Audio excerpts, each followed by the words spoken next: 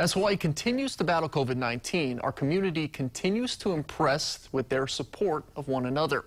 The Show Aloha Challenge has raised $250,000 to help feed Hawaii's kupuna. The meals are given to kupuna who have limited resources. Donations go to local restaurants who make meals which are distributed by Hawaii Meals on Wheels, St. Francis Healthcare System, and Lanai Senior Center.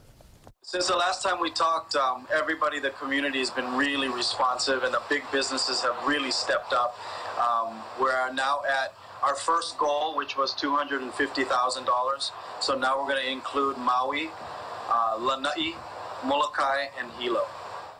For more on how you can donate and where the money goes, you can head over to our website, khon2.com.